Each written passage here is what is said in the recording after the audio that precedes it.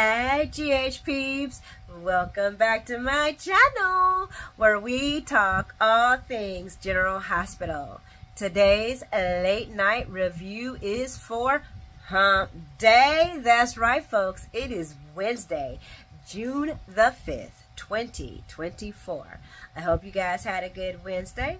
I had a pretty good Wednesday. I cannot complain. I can't complain, no. You really can't. How was GHing for you? Any highs? Any super lows, guys? Yeah, Gregory's funeral was kind of sad. It was sad. It was well done. But I'm just going to talk about it. Please leave your highlights and comments in the comments section. I had a great time reading your guys' comments today. I was laughing a little too hard at work. But like I said, yeah, please leave your highlights and comments in the comment section. You guys be killing it. I'm telling you right now. And if you haven't already, please hit that like and subscribe button. I really do appreciate that. Gets my video out there in the soapy algorithm of things. But anyway, let's get into it. So today's show starts off with Gregory's homecoming. And we see Chase, and he's writing, you know, what he's going to say at his dad's going away. And at Finn's house, we have the health provider picking up what I want to say is Gregory's CPAP machine from Finn's place. But watching Finn comb Violet's hair was very touching. Father and daughter moments, I love those. It's like Finn is the only real dad on this soap. He's the only one who's always with his kid, always doing something with his kid if he's not, you know, doing his own thing. But he's the only real dad. I mean, guys, come on, let's think about it. Jason don't see his kids. Well, you know that story. And Scout, who is her daddy? You know what I'm saying? And even Dante, he's a pretty good dad, and he's probably the other only father. But we don't even see Dante with his kids as much as we see him with Sam's. Just saying. Just saying. Yeah, Finn's the only dad. And if I'm wrong, y'all let me know. But I'm really thinking, I mean, we're not talking about like Brooklyn and them, but as kids go, I feel like Finn's the only dad. He's only doing the dad stuff. But Brooklyn, you know, she got her man. But guys, when Finn opened the door for Chase and he's sitting there holding Gregory's box, I was like, okay, this is much. I can't just leave him in the car. Dude, Violet's looking at the box like, I just feel like, and this is my personal opinion, that was not appropriate. Why? Because the girl, she's a kid. Like, you could have left that in the car, dude. Violet's right there, man. I mean, I know she's going to see it later, but she's a child, okay? And his reasoning was kind of, it made me think that Chase was not too much older than Violet. My opinion. I don't know, but he could have left that in the car. I agree with Finn on that one. So we're at the favorite part in the park where his bench is, and Liz and her boys meet Finn along with Alexis and Tracy. It was a nice, you know, his surrounding family and friends that came out, and they did dedicate his favorite bench in his name, and that was sweet. Violet gives her granddad's box a kiss, and guys, I guess we do have a new Aiden. We do, and I'm trying to figure out like why. Aiden, yeah, it was pretty nice looking. I mean, he was a, you know, cool looking kid. I'm not saying there's nothing wrong with this young man. Nothing at all. Just wondering why they replaced it. And I wonder if it's because of, you know, they're about to start showing Aiden more, you know, in his lifestyle. And maybe this young man isn't, you know, actually in that lifestyle. That could be it. Not saying that straights can't play those roles, but maybe they wanted, and the original, the other Aiden was kind of young too. But maybe they wanted to get somebody that was actually in that lifestyle to play that role. I don't know. I don't know. I'm not saying I'm just throwing things out there, guys. Don't come for me. But yeah, so we do have an official, I mean, they've had this child on here twice, and no one said anything about the other one coming back. So I can imagine that he's taken over, he's going to be our new Aiden. And Liz's facial expressions, I mean, I can't make them. That's how bad they are. I can't stand them. I did love Finn reading Psalms 121. That is a very good verse, and it was appropriate for the setting. Shocking reveal. Alexis kissing Gregory. Tracy like, huh? What? Brooklyn, you know about that?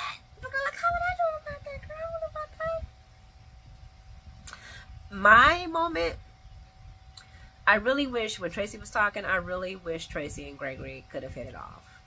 And her hurting over a missed opportunity was just heartbreaking, you know?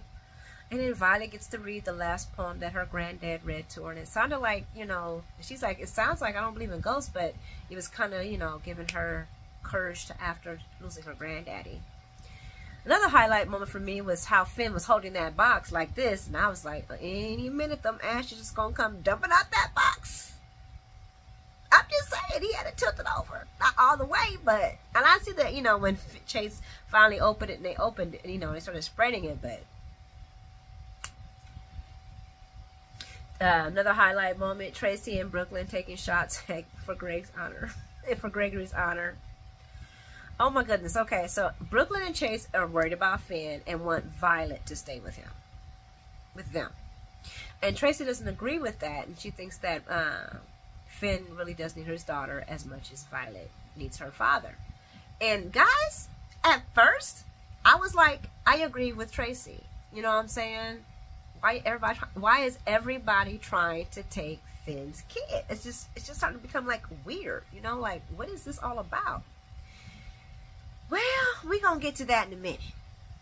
Why I changed my mind. So Alexis reminds Finn that he is a good son, because I feel like Finn doesn't think he was, even though him and his dad did make up. Finn asks Alexis about the kiss, and was there like a possible secret romance between him and his father, her and her father. And she lets him know that she was too scared to get into a relationship with somebody that was dying. And you know what? I felt that. I mean, and I don't blame her for feeling that way. I would be nervous too.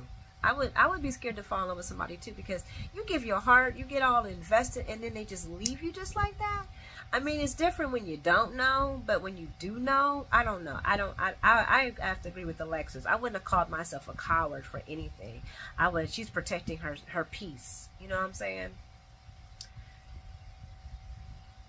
Chase is going to tell Brooklyn that he loves her every time he walks away from her. And I think that's really beautiful, but it might become a little creepy. And no, not creepy. A little annoying after a while. I'm just saying. I love you too. Now go. Guys, Elizabeth just can't handle Finn's grief. Let's just lay that out. Hands down, she can't handle Finn's grief. And everything he says is like she's looking for a sign. Oh, he's going to turn back into the drinking. Everything he says, oh, he's going to turn back to the drinking. I was really hoping for our boy.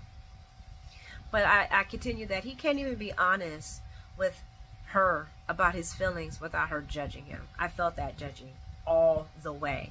And I really hope maybe they can build a role between him and Alexis, because it seems like she understands him more. I wasn't happy that he turned her down for going to a meeting, but maybe that's because he knew what he was about to be doing. Oh, my goodness, Tracy and Alexis hugging. I guess grief does cure all pettiness, at least temporary, right? Chase goes to look for Finn. And where's Finn doing? He at the bar having shots while Violet is sitting alone reading a book. And I'm like, dude. Now, you know what? I was cheering you on, Finn. And this what you doing, bro? While your baby girl sitting there missing her granddaddy, you over there tossing back shots. And I ain't gonna lie to you, grief and liquor does not mix. And Violet don't need that right now. And Chase didn't look happy about it. And I'm just gonna say this, guys. This is lazy writing. Okay? I don't want to see Finn become no alcoholic. I don't want to see this. Really? Yeah, yeah. This was no. I'm sorry. This is a no for me. You could have did anything else but this, okay? Give him a hospital emergency, something happened, something, anything. I don't want, no. So y'all, so this is how messed up I see this. So General Hospital is going to destroy the only real father on the show. That's how I see it, guys. They're destroying the only real father on this show. Because who else is a father on this show? I mean, let's be real. Who hanging out with their kids? Sonny don't see his kids. We ain't seen Avery. Let's see. We already know, like I said, about Scout. Jason, he ain't seeing his kids. Well, whatever. Who else is a dad? Valentine shipped his crazy kid back to wherever she was so he can go move Anna back in. I can't think of, if I'm missing a parent other than Dante, we don't see Dante with his kids. We see Dante with Sam's kids more than his own child, Rocco. So guys, General House GH is destroying the only real father on the show. I was not happy with that. They could have did anything. They could have did anything but that, okay? Moving along, Blaze is at the recording studio, and Natalie can notice that her daughter is sad. And guys, by the end of this scene, I just wanted to run Natalie over. I know I heard somebody had commented that, you know, Natalie's a mom and she's being a mom. That this is not being a mom. If this is being a mom, I guess I wasn't doing the right momming, because this is not the kind of momming that I'm familiar with.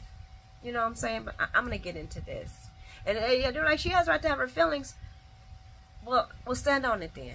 See, I agree. Everybody has the right to have their feelings, but when you having a grown adult kid and you can't stand on it with your grown adult kid, and then you sit here and you give face to everybody else, but you all up in there doing something different with your grown, I just know I see that as a form of manipulation, not momming.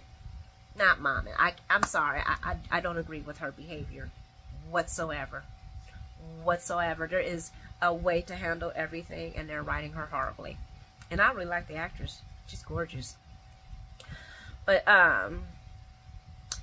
Blaze is feeling, you know, a feeling, she's hurting for Brooklyn, you know, about her losing her father-in-law. And Natalie is being an ass. I'm going to say it as usual, talking about, well, you know, nobody really knew him. She's talking about her and her daughter. And her daughter has to check her, and it gives Gregory's full name, like, what? We don't know so-and-so. Then Natalie brings up Christina coming to, maybe Christina could come to help her spirits, even though she's late. I'm like, that's momming, huh? Yeah. And Blaze lets her know that she ain't coming. And this is what I wrote, guys, because this is how I really feel. Blaze is too nice. There's nothing wrong with respecting your mother. But it's a whole entire different thing when your mom is just plain out disrespectful to everybody that you care about or are cool with.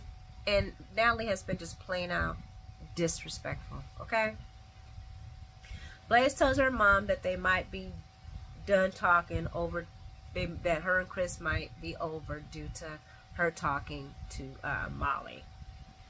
And I felt like Natalie was giving fake sympathy. Oh, you know, nothing lasts forever. Fake sympathy. And Blaze is like, well, you know, I thought we had a real chance. And her mom reminds her that she does. At least she got her music. And I'm like, girl, why are you even trusting her with your heart? You know what? Why you even doing that? I'm gonna give y'all some little insight, right?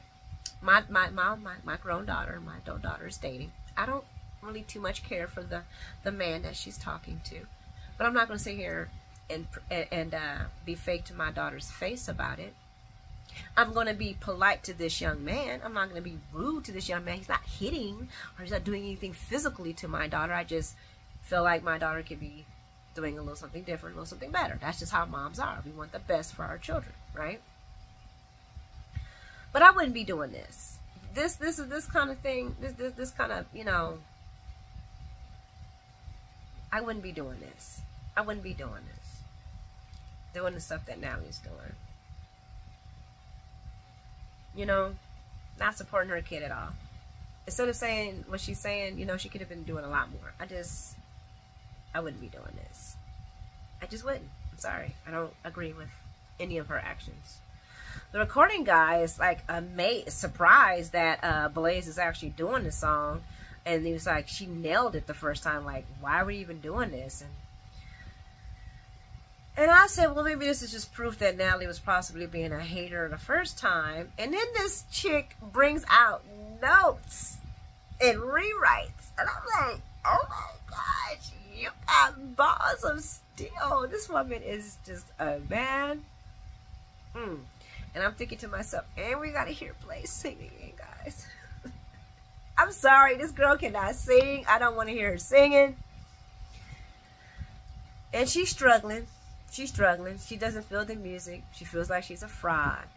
And when her mom mentions calling Chris to come to the studio, Blaze is like, nah, she's probably feeling hurt and betrayed.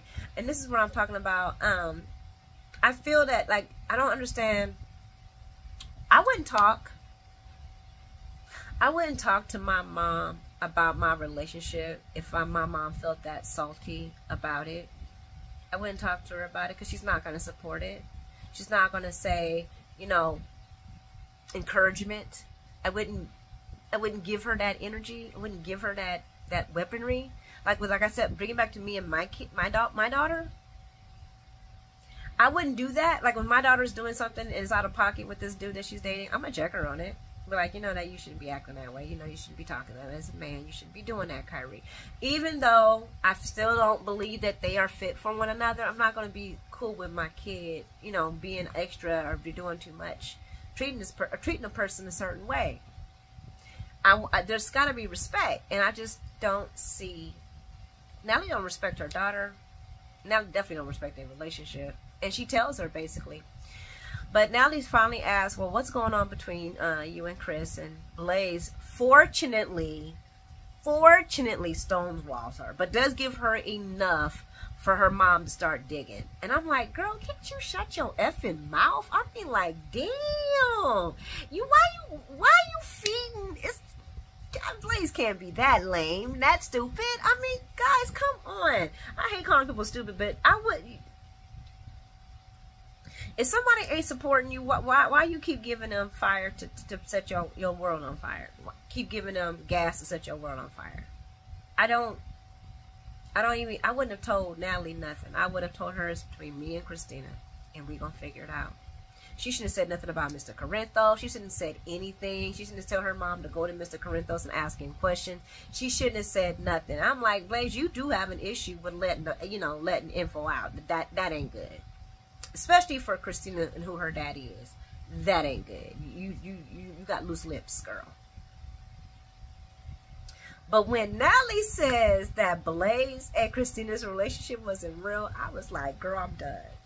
Girl, you is so overstepping. You so over. You have no right you don't got no right for that.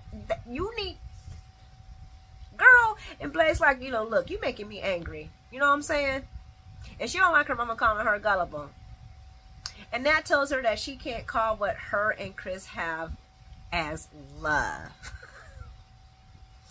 Blaze finally has enough and tells her to leave the box. And I would have told my mama to leave the building. You're not just going to leave the box.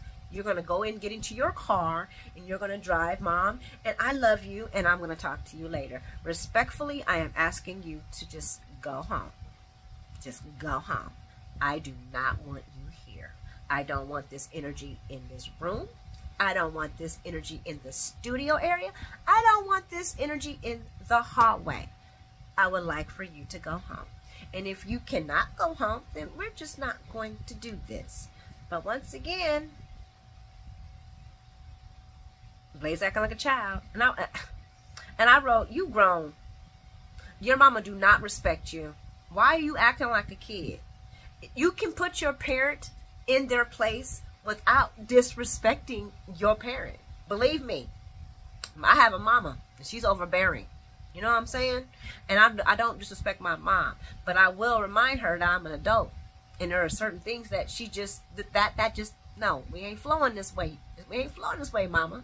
And I will politely and respectfully remove myself out of the situation so she don't cause me to sin. And when I mean sin, I mean, be disrespectful to my mom. So I'm sorry, guys. I feel like Blaze is acting like a kid, and she needs to stand up to her mother, because this is ridiculous. You just letting your mom just talk whatever, say whatever, girl. And I heard her trying to get a little, we are real, da da da da. Then No, you take your realness and you leave, please, because this is just too much. You know what I'm saying? And guys, Blaze cannot sing, child. I'm sorry. I don't. That girl. I did not want to. Yeah, I'm pretty sure. Popular opinion, y'all agree with me. But guess who shows up? Chris. She finally does show up and see her boo. And Natalie just sitting there hating and hissing. I'm like, ugh, my goodness. And I'm pretty sure Blaze had to see her mama making that face. Like, girl, you... But before Christina showed up to her to hear Blaze in the studio, she went to the courthouse to check in with Moz and to check her about her pretending about not, you know, knowing what Blaze told her. And Moz was like, well, you know, I was just trying to, where's it at? Moz let her know that she did see her after the wedding and she never mentioned anything to her. But if she wants her to, you know, to speak quiet and, you know, respect her feelings and not discuss or find out what's going on with her baby, then she'll just stay in her lane, even though that's obnoxious and rude. And the only thing I gotta say is that it really didn't have anything to do with your baby. Like, your baby was fine. This whole entire thing of Christina's supposed to be in a bubble while she's pregnant, while she's not supposed to avoid stress, and now she's not supposed to do, that's just not natural. That's not reality. Christina can't walk in a bubble to carry your baby. No surrogate can. And it's so funny that, and I'm going to bring it back, she was right. Molly was right when she said, if this was anybody else, would we be policing this person this way? You know what I'm saying? And then she says, like, she can't talk to her sister about what's going on with the baby. But you missing whole appointments, Molly. Because y'all work so much. You missing whole appointments. Ultrasound. Because you and TJ work. Are y'all going to have time for this baby? Peeps, are they gonna have time for this baby? I feel like is this baby just something I wanted because I didn't have it, like a handbag? Because a baby's not a handbag. You know what I'm saying?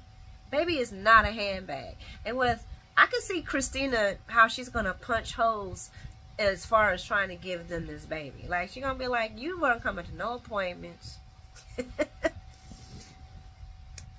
And then this whole entire not discussing, you know, pregnancy thing, and Molly still feeling like she ain't perfect because she can't have no babies. Girl, you still a woman, honey. God made you good. Okay? But I know it's a struggle for a lot of women, so I'm going to leave that alone, because a lot of women do struggle with infertility, and it's a serious thing.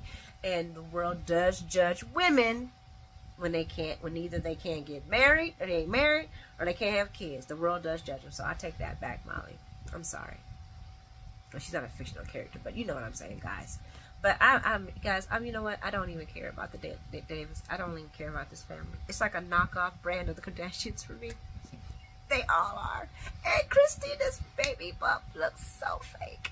It was like, you know what, guys? I'm gonna keep it real. Watching GH today, other than Gregory's thing, was kind of agonizing. Yeah. I'm gonna go ahead. Yep, it was kind of agonizing. But I think that's all I have to say. Let me look. I talked about Christina, yeah. Let's see. I did write, y'all family is obnoxious and it's unfair to watch out. That's all I wrote. I'm sorry, guys. You were like, Tori, that was your note taking for this day. That scene was just like, I think they just did that scene in together. To me, the best scene of the day was the Gregory scene. I ain't gonna say that watching Blaze and her mama go at it back and forth wasn't intriguing either, but I just don't like them kind of moms. I don't agree. That's not to me. To me, that's not momming. But I'm gonna wrap this up, guys. I think I talked about everything. Keep going. Yep, I covered everything. If I hadn't, guys, please, you know, put that in the comments. Y'all have a blessed night and an even better morning. And I will see you guys tomorrow. A blessed night and even better morning. I'll see you guys tomorrow. Yeah, I'm sorry, guys. I'm tired. I'll see you tomorrow, peeps. Good night.